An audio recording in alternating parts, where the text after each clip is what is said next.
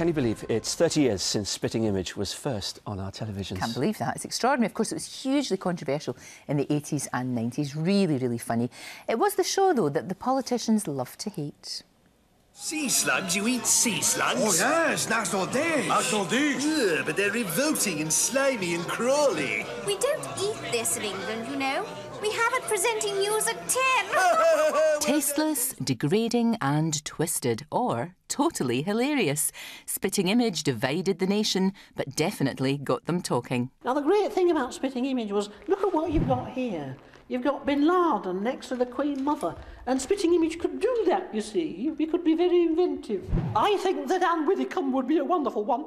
She's got such a great voice. But then, of course, you've got Ed Miliband with that very, very adenoidal voice. And Cameron is just rather posh and rather insistent on the way he speaks. So they're all doable, you know, they're all doable. Maybe we wouldn't have quite as much fun, though. After all, we did live through Spitting Image, and we had Margaret Thatcher. Goodness me, we did. Well, at least I don't strut around in ludicrous little hats. Yes, but you'd love to, wouldn't you? It was the show that dared to go where others had feared to tread, and 30 years ago today, Spitting Image first splashed onto our screens.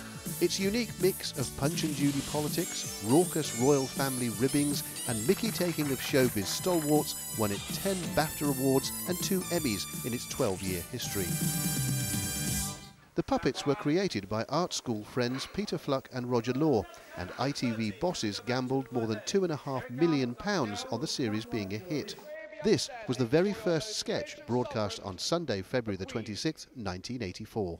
Good evening, boys. Good evening, Your Majesty. To mark the show's anniversary, the Cartoon Museum in London has an exhibition featuring some of the original puppets, as well as posters and other collectibles. The most famous latex creation was, of course, Tory Prime Minister Margaret Thatcher. Her voice came from actor and comedian Steve Nallon, who stunned the producer at his audition. So he asked me a question. I said, well, Mr. Lloyd, it is very, very important in the history of satire to get a show out there. And he was a bit, gobsmacked by this, so he then sort of gave me the job. Would you like to order, sir? Yes, I will have a steak. How'd you like it? Oh, raw, please. And what about the vegetables? Oh, they'll have the same as me. That'll be absolutely Back in 1984, this now semi-derelict building in the centre of Birmingham was ITV's Midlands Studios, and directly above me at the top of a ramp was the scene and prop dock, where the Spitting Image puppets were brought in from the workshop in London where they were made. Many of the puppeteers had never worked in television before Spitting Image, which made life hard for the programme's director, a BAFTA award-winning veteran of The Muppet Show. When you sort of said to them, duck your head or do this or keep it lower and all that, they found very difficult, because not only were they learning to puppeteer, they were learning to appear on television at the same time. I mean, it got easier as we went on, but I can remember the first show, how it got on air, I don't know, but it did.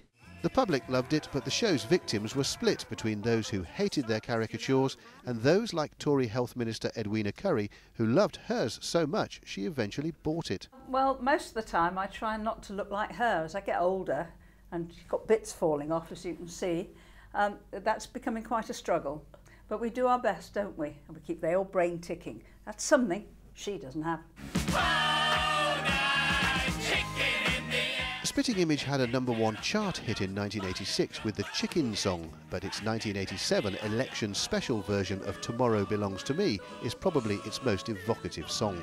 Tomorrow belongs to tomorrow belongs to me. 3 years later, Mrs. Thatcher was ousted from office by John Major, so it turned out tomorrow didn't belong to her after all. In the history of political puppetry, though, yesterday certainly did. Andy Bevan, ITV News.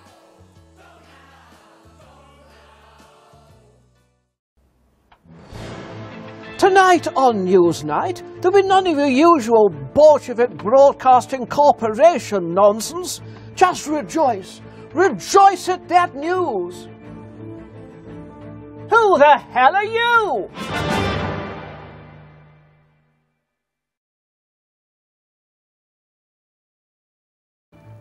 Also tonight, the Prime Minister. Alas, poor Yorick. I knew him well. It's 30 years since Spitting Image began.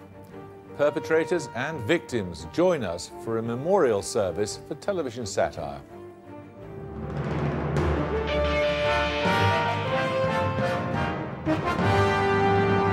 Well, that's all for tonight. On tomorrow night's show, we'll be... I know what's on tomorrow night's show. The same left-wing Bolshevik nonsense that's on the BBC every night.